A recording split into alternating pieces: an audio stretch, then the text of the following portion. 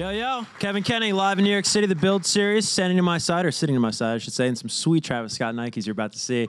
Her new album is out right now, How to Be Human. Please give it up for Chelsea Cutler. I thought we had like a boy band on the show today when I was walking to work because there's a huge crowd outside, and you all actually packed our studio, Chelsea, so welcome. Love that. You got like diehard fans.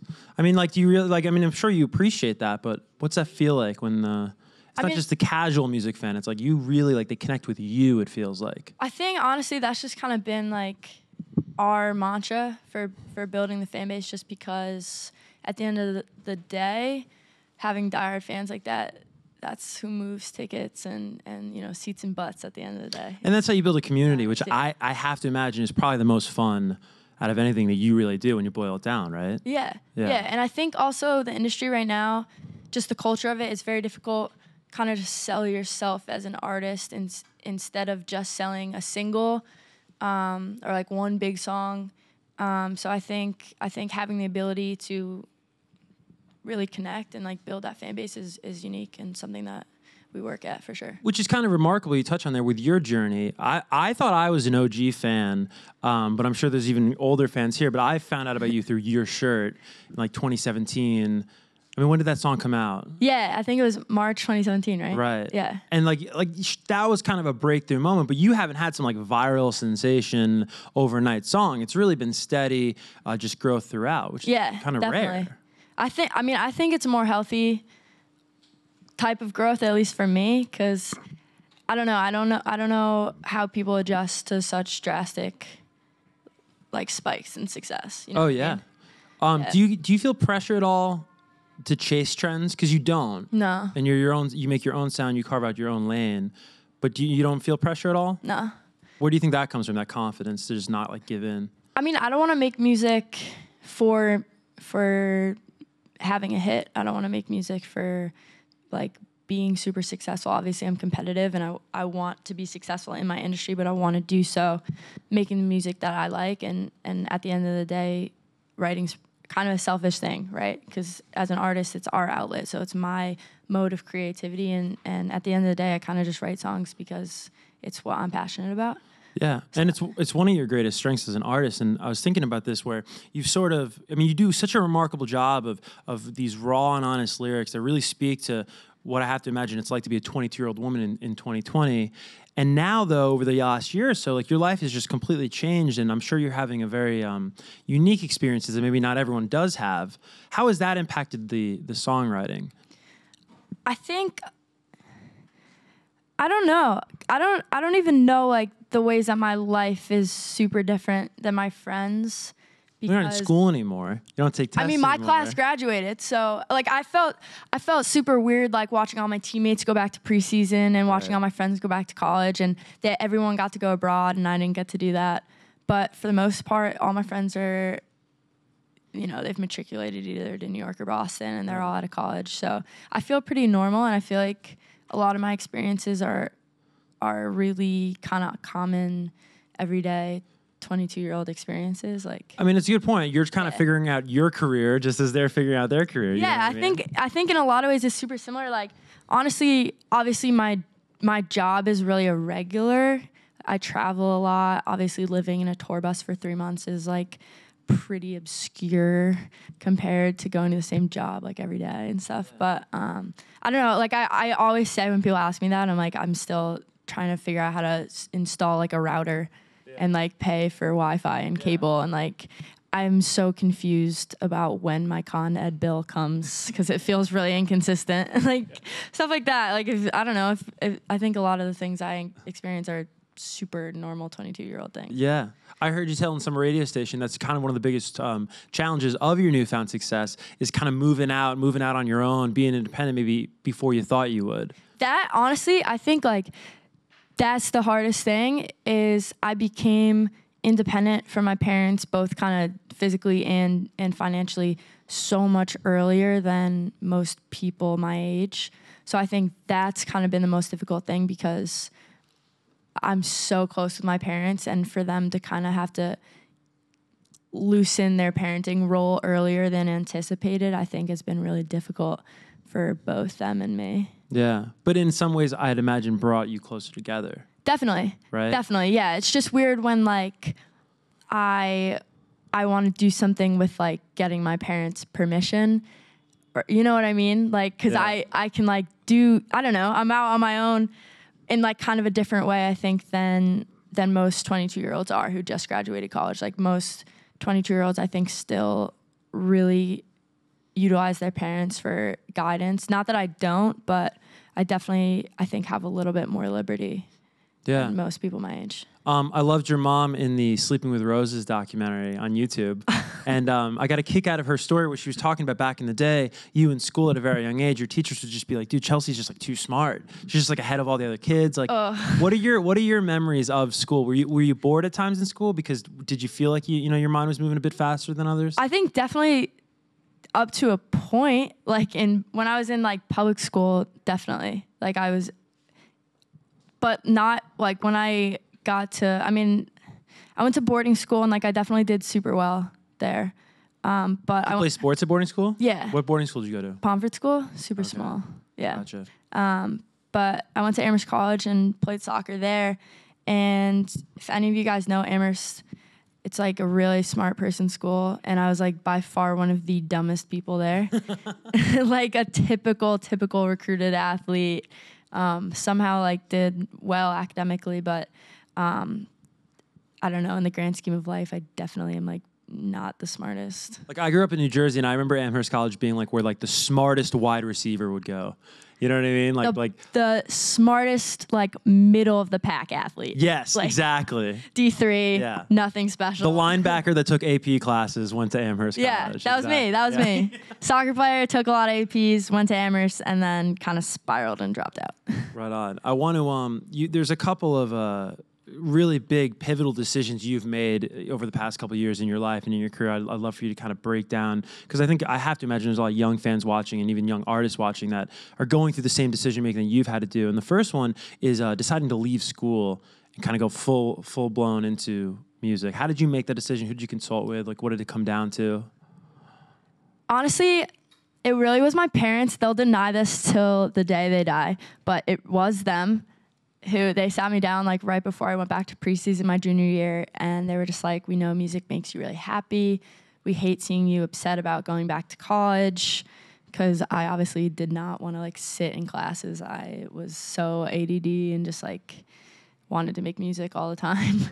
I would like sit in class and literally draw out like the treble clef and like write melodies. Like I was so bored in class. Not that I'm like not grateful for my education, but so they sat me down. So I went back, I played my junior fall, my season, and I got the offer to go on the Quinn 92 tour. And finally we had like a tangible reason to say, hey, like it makes sense for you to leave school because there's something you can go do. It wouldn't be just me sitting at home trying to make music. It was like, our goal was kind of like, let's stay in school as long as I possibly can until something is literally too good to pass up. So, yeah. Gotcha. So what would be your advice? Is it like how do you know when? I guess you said it right there, like when the work is too good to pass up? Yeah. Like going on a nationwide tour with an artist who was moving a lot of tickets and the music overlap was like really strong. So it obviously was a really good fit. That just felt like way too good to pass up. Totally. You know, but I think a lot of people come to me and they're like, oh, I'm so inspired by you. Like, I want to leave school and do music. And I'm like, no, don't do that. Stay. Definitely stay in school and like try to graduate, because if I could have graduated, I mean, I was only a year and a half away from graduating. So. And you can always go back. Yeah, right? Yeah. I mean, I'd love to go back, but I don't know. I think just stay in school as long as you can, because education is really important. Absolutely. And then the other big decision you've had to make is you were previously an independent artist. Now you're with Republic Records. Yeah. How did you know it was time to partner up and sign with a major label? Basically, I think we kind of reached our capacity for what we were able to accomplish independently. I mean, we were like distributing everything ourselves. We were trying to do all the marketing ourselves. We even did my first tour without a booking agency. So it just got to the point where we were like, if we really want to break through the ceiling and get to the next level, we need a whole team behind us, and we need the expertise of a label to do that. Right on. Yeah. Do you have any advice for if you're talking to if you're an independent artist watching, and you're talking to multiple labels, like how do you know which one to go to? Like, any advice on the label signing process? Yeah, for sure. A lot of it for me was just personal fit because I'm like a really emotive person. So I wanted to feel really at home and feel like the team was passionate about my vision, and I wanted to know that they supported me and what I wanted to do, and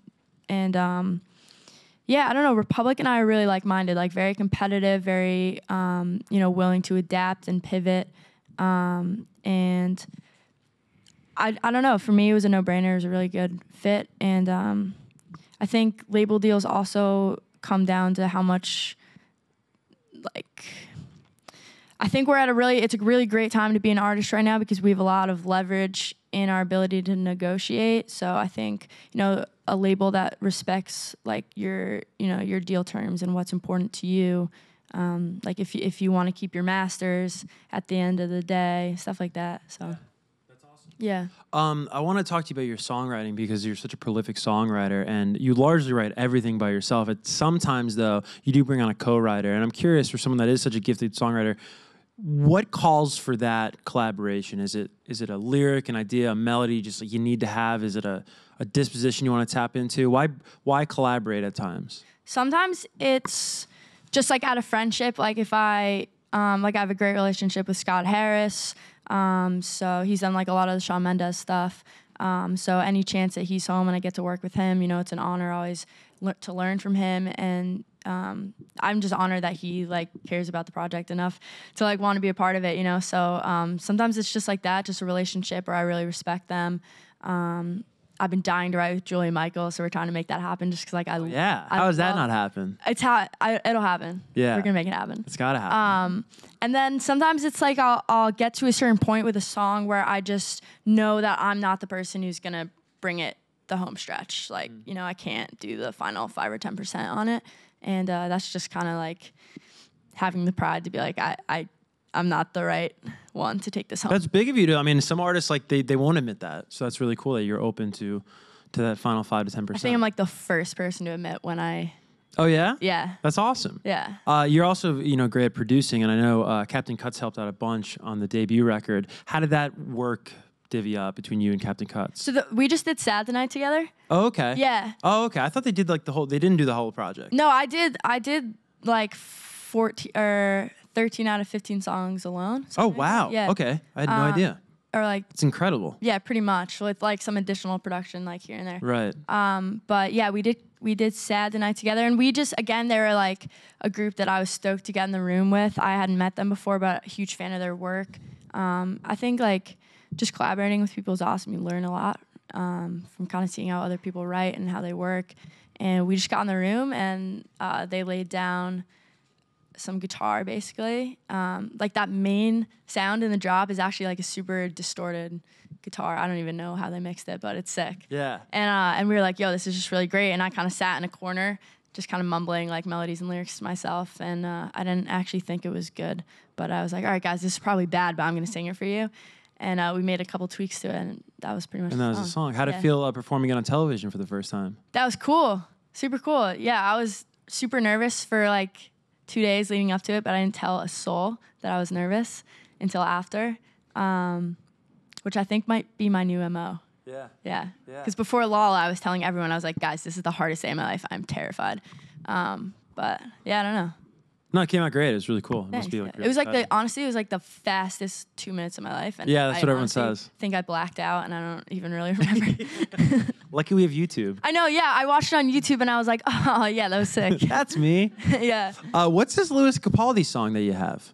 Yeah, we wrote a song once in a session, and it probably will never come out. Right. Yeah. But just like, what is it? Like, give me like a teaser. Like, what is it? What was the subject matter? It was like a typical, like, if you put Lewis Capaldi and me in a room, it's going to be a sad singer-songwriter-y heartbreak song. Did you get to spend any time with Lewis, or was there kind of just like in and out, like you worked on the song? I mean, we spent like probably like 6 hours together. He's hysterical. Yeah, he's a character. Yeah, right? Yeah, he's so awesome. Good dude. Yeah. He's cracking me up on the Grammys. He was like talking about how it's all downhill from here. He's like, I know. He's hysterical.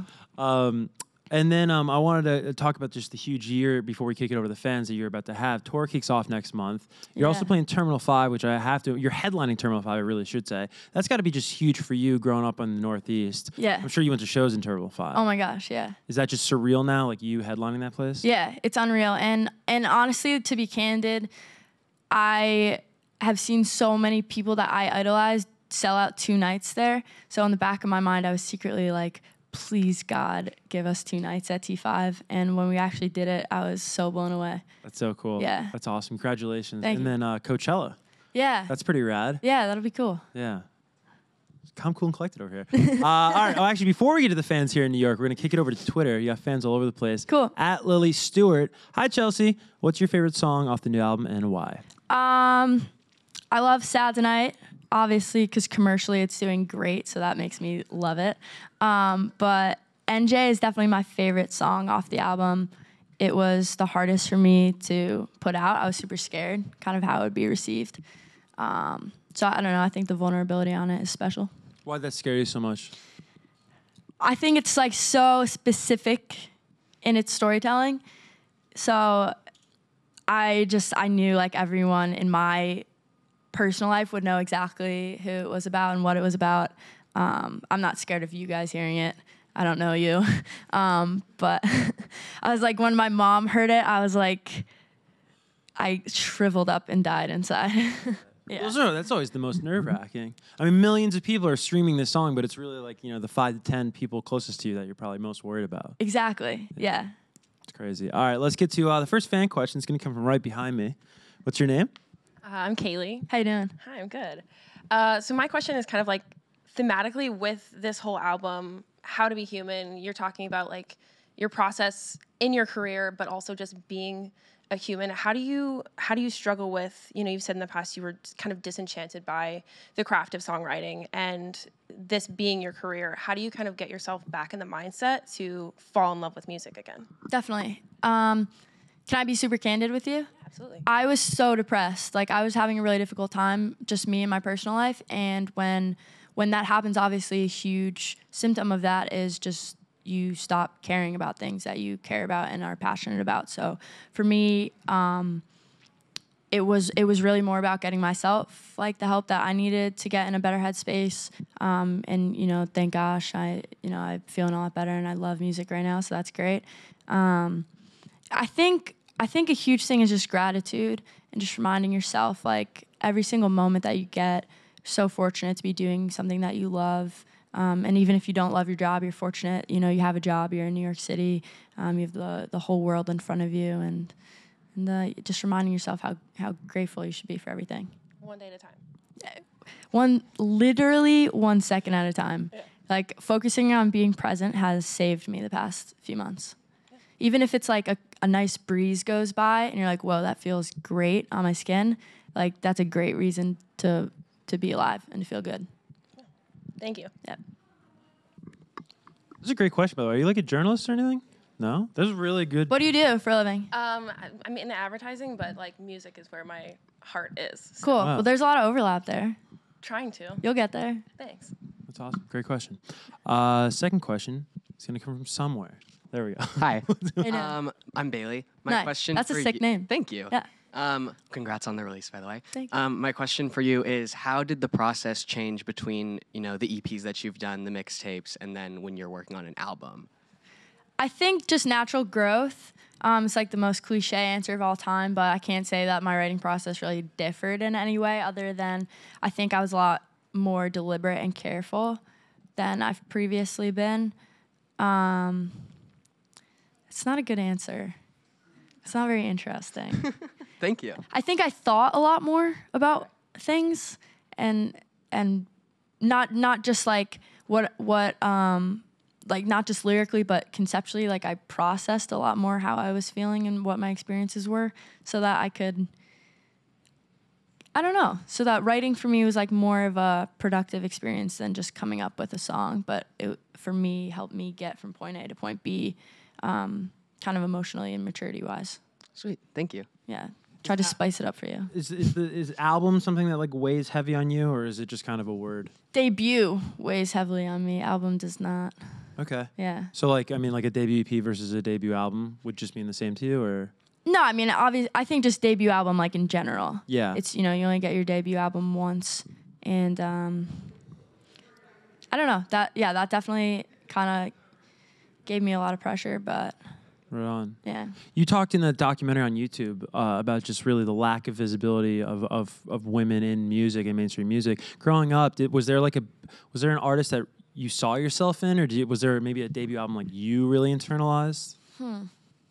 Honestly, not really, because I feel like women getting into production is such a recent thing. So for me, there wasn't really anyone that I grew up, and I don't know. Even like getting in my first sessions and stuff, it was never really women in the room. It was always dudes behind the computer, and if there were women in the room, they were writers, and all the engineers, all the producers were always guys. So I think the visibility is really increased now. Like I think if you were, sorry. No, I'm just curious, like because I think a lot of especially male artists, but a lot of artists in general, they're lucky or fortunate enough to have a North Star, someone to idolize, someone to emulate, someone to sort of guide them in their vision and their artistic growth. But it doesn't seem like you had that person. So I'm just curious how that affects just growing and developing as an artist when there's not like a person to emulate. Yeah. Honestly, the closest thing I can think to for me growing up was like Taylor Swift, because I know she obviously had a hand in writing a lot of her music and most of it. I don't know. For me, it just like fueled my fire, because for me, it just felt like there's such an open lane, and still feels kind of open for me. Obviously, a lot more women are getting into it, but I don't think. I don't know. I think in like mainstream, like center pop music, that's still like a super open lane. Yeah. So. Well, and I mean this in like the most. I mean, the best possible way I can mean it, but I don't like a lot of times. When you interview people for a living, you talk to people for a living, you can kind of see like a new artist, like, oh, they're kind of doing that thing. You know what I mean? Oh, they're kind of doing that guy thing or whatever. Yeah. I don't know another Chelsea Cutler. I can't really put you in a box, which I think is like a great thing and I love that. That's the best comment. But like, I don't think there's been like a Chelsea Cutler type before. Type artist, I should say, before, that's kind of doing it all and doing it very specifically and authentically. I think for men there's a ton, but for women, yeah, not really. And I think in kind of the future pop type stuff, there's definitely women coming up in that. Again, maybe it's a conceited thing to say. I don't know. It fuels my fire, but I don't think there really is another woman who's producing their whole albums like in kind of more mainstream pop. So yeah. And sounding like you. You know what I mean? I think that's like the greatest victory of all. Yeah, you either love my voice or you hate it. So. Right, exactly. Deal with it, people. Yeah, I don't know. Sometimes I hate it too, so I get it. Let's get to one final question from someone I assure you does not hate your voice. It's going to come from over here. What's your name? Hi, I'm Colleen. How are you? Good. How are you? Good, thanks. So I'm a songwriter myself, and you've like really inspired me to learn more about music production. So I was just curious how you like got your start in learning how to produce music. For sure. I went to boarding school again, and we had like a 3-sport policy. You had to play 3 sports, so like a sport every single season. And I was playing on a national league for soccer, so I was commuting like almost 2 hours back and forth every night for club practice. So I absolutely didn't want to play like an additional sport. So I got the school to let me like do an independent project, right? So basically we had this tiny recording studio, and the music teacher showed me basically how to press record on Logic, how to plug in a mic into a preamp, and that was kind of it. And I just spent a whole semester recording and teaching myself how to do that and kind of fumbling awkwardly through that. And just the more, I'm fortunate, I obviously got picked up by management and labels, and I was able to get in the room with producers and just watching them, literally just watching people and asking questions and asking like, what plugin did you use to do that? How did you EQ that? And just taking notes and taking that home with me. Awesome. Thank you so much. Yeah. Awesome. Really great questions. Yeah. Chelsea Cutler fans. Wicked smart. All right, we're unfortunately out of time. Want to remind you right now, of course, How to Be Human is available everywhere. You can stream that. You're already streaming it by the numbers alone. Saturday night is off that. You can stream that as well. And then the tour, are tickets available for the tour? Not in New York. Oh, we're opening some up, I think, in New York. When do they go I on don't sale? know. They've been on sale. Oh, they have been on sale. Yeah. Okay, cool. Right on. But is New York sold out? New York's sold out. But I think we're gonna like release some tickets because we all All right. have like holds. On Well, they can follow you for all that stuff. Is it just at Chelsea Cutler? yeah. Oh, that's Or awesome. you guys could like fly to somewhere. Go to Philly. We need to sell that one out. Yeah. Fly to Philly? You can drive to Yeah, Philly. I don't know. All right, guys. One more time for Chelsea Cutler, everybody.